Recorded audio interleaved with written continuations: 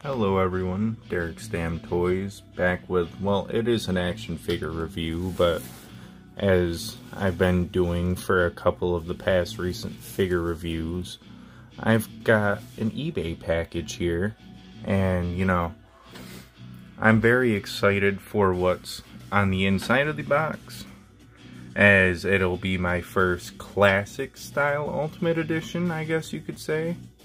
But before I ramble my mouth, I do respect that the eBay seller put fragile on the box. Let's try and see if I can get this open without having to turn the camera off. I am using my phone as I do for all my videos, so a little bit easier, a little bit harder at the same time.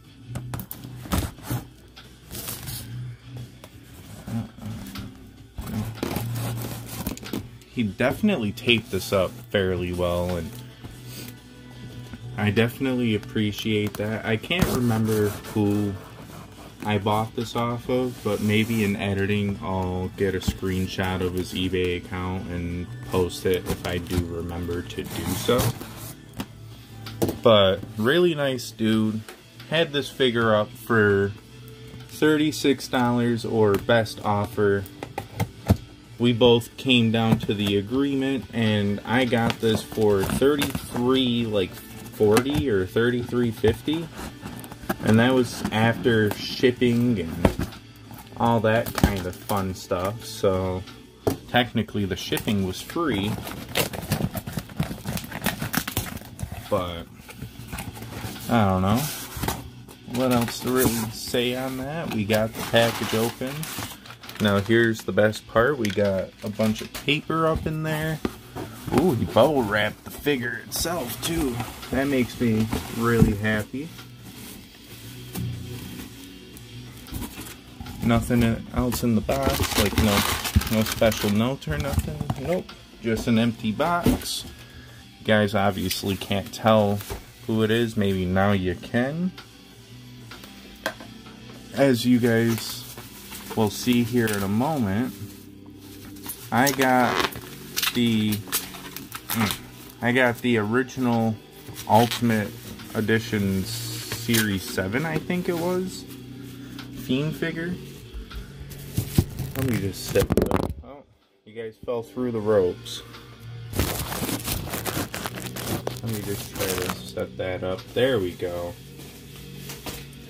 Because he definitely bubble wrapped the absolute hell out of this, and I really respect that.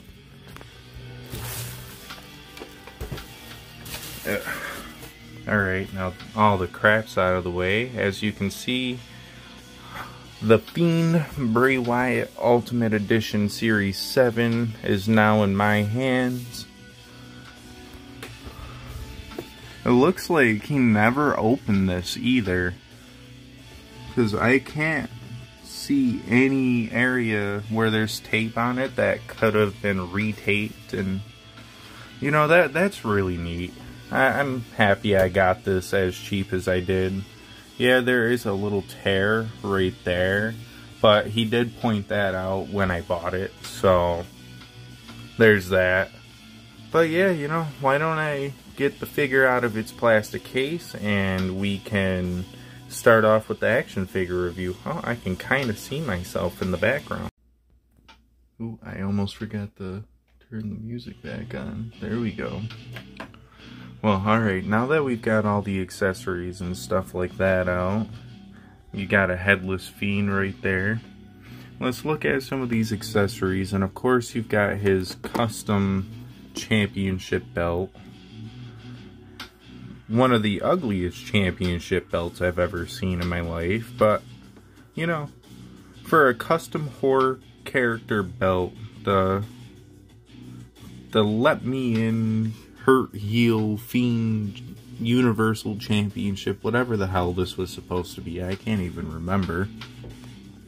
You've got his arms in the jacket piece to interchange the arms out. Okay, apparently this does not want to fold to go underneath the bottom rope.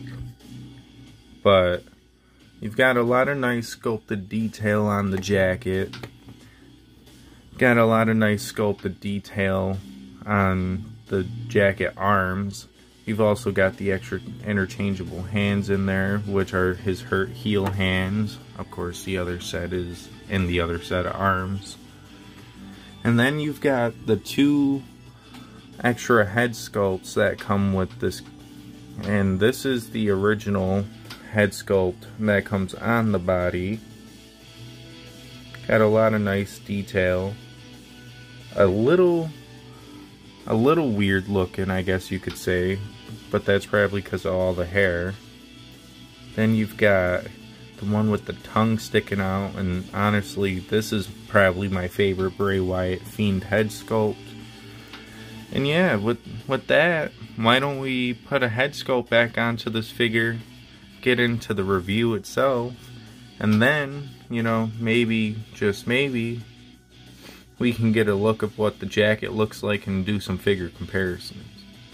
Alrighty, so first things first, of course, we don't have the butterfly articulation as we would normally be getting with Ultimate Editions, with this being the original formula. Of course, we've got all the rest of the articulation though, which is nice to see.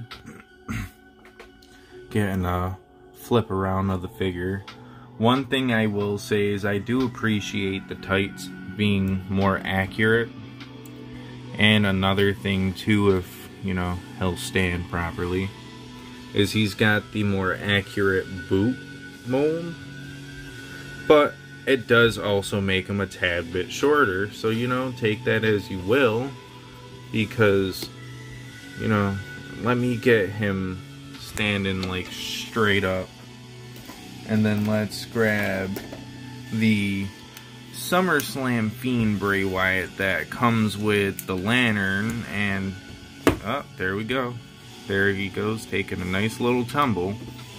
But let's get them both standing up here. Pretty much the same, almost the same height, but I would have to say that this one with the older Bray Wyatt jacket on, I want to say that might be a little bit taller. I don't know. I might have this wrong right now, and they might be actually fairly accurate. Yeah, I think they're actually about the same height. So, maybe I was wrong there, because I was almost totally prepared to have to kind of like boot swap these, but wow, okay. I could also just be getting that completely wrong, but looking at some of the detail here on this Fiend, like, you've got the tongue sticking out with this head sculpt, you've got the prayer hands on the front of the shirt, which, one thing I will say, and I don't know if it's just with the one I have or what it is, but the bottom of the prayer hands don't really come out as well in person as they might on camera. You've got the accurate tights and all that stuff. You've got the double jointed arms. This figure is definitely a good solid figure. Is it worth going out of your way? Maybe if you can find it for the price I have it for, as now with Ultimate Editions getting better articulation wise, I don't see the true purpose in going out of your way for some of the older ones.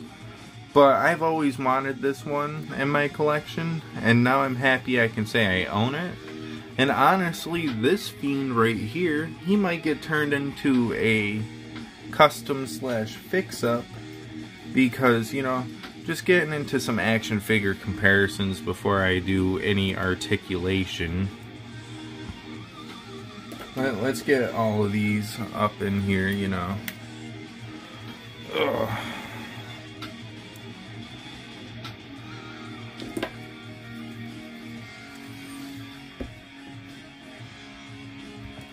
If I can get them all to stand. But just looking at them all, I mean, I guess you can definitely kind of see where he may be a tad bit shorter than his, like, Firefly Funhouse variation, and the classic Bray Wyatt is way taller than all the rest of them. At least that's what it seems like to me. Now, I can't remember what Elite Series this Bray Wyatt is, but he's got a boot swap, as the purple boots that were originally on him kind of broke off.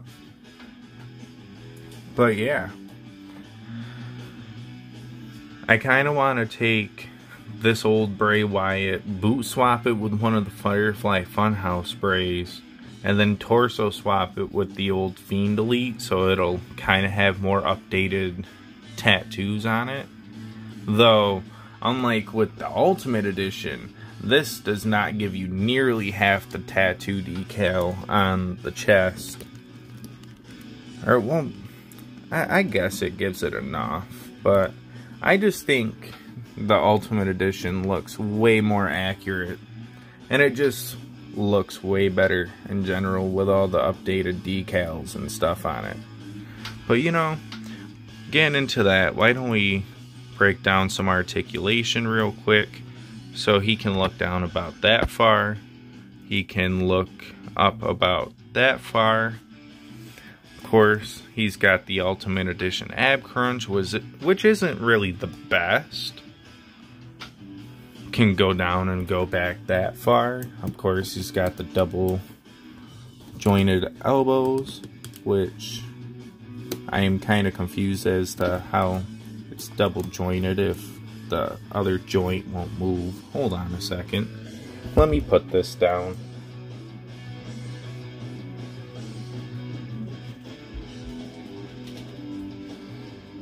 I can very clearly see, there we go, where the double joint is. It just did not want to bulge right away.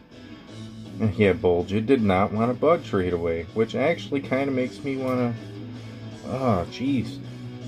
I mean, I'm happy that the joints are tight and all, but holy crap. Almost might have had a fucked up figure. But both of the double joints in the arms work as intended. You've got the waist swivel, and of course with Ultimate Editions you kinda got some top torso swivel too, but we won't mess around with that too much. Of course, he's got the upper leg movement along with the, if I can get it to move, there you go. You see, it's got the upper thigh cut, got double joints in the knees, which are also tighter than shit. Boots a little loose, but you got ankle rotation, you've got ankle bend, and you've got toe pivot articulation. But do we really care about all that right now? We know what the Ultimate Edition entails. Why don't we get the jacket on here and we can rate the figure, and we'll try to get this up by the end of the night. Alright, now that we've got the jacket on it, why don't we get the figure rated? Now, one thing I am going to point out beforehand is this is the only issue with having interchangeable arms for the jacket instead of just giving us like a cloth jacket, is that you'll get the little gaps and stuff in between the jacket. But you know, honestly, it's still a really great concept. And honestly, I also don't mind it for jackets like these, because at least it's not like it's the same, stuck in the same old pose, Mattel style, stupid ass jacket. But, you know, still has its downsides, I guess you could say. But, all in all, I think we're gonna give this figure a good solid 8 out of 10. A good solid, like, 3.5 out of 5 stars, I think is good and credible for this. And that's just because it is a really great figure overall. Maybe a little inaccurate as far as height goes, but, you know, it's not the worst case scenario. And honestly, I'm happy I have this now, because then if I do end up making that custom I was talking about a few minutes ago, then I have plenty of options to do that with. If anything, I'll probably end up taking this and having these 3 be what I convert into a custom Elite Bray Wyatt. But then yet again, I don't know. I might also just say screw it, leave the old Bray Wyatt the same, and just make more of a street gear, well, not street gear, but a unmasked Fiend. I don't know. I don't know what I want to do yet. But as far as the end of this goes, I think we're gonna call it quits here today. Really solid figure though. I'm happy I have this in my collection now. But so, on that note, if you liked the video, give it a like. If you want to follow for future content, feel free to subscribe. I've got, I think it's 3 more matches to go on night 2 of the Pick Fed, so keep your eye out for that. It probably won't go up this upcoming weekend, but maybe by next week if I can come back home in time and bust my ass on it. And then I just gotta edit it all. But, yeah, you know, subscribe for future content if you would like to do that. Follow me on Twitter and Instagram if you would like to do that as well, as I do have an Instagram and Twitter for this YouTube channel. And I tend to post updates about videos going up as long as I have them planned out. And then on top of that, I also, well, like, just post appreciation post about the community. Like, if I get this many views on a video and I wasn't really expecting it. Like, with my collection video, I want to say that has almost 1.7 thousand views in total on it. It's crazy, dude. For such a small channel, I never expected to have that many views on an hour and like 10-minute video. I'm not exactly sure how long it is, but yeah. Before I keep talking my ear off though, I hope you guys have a great and wonderful day. I hope your Easter was good.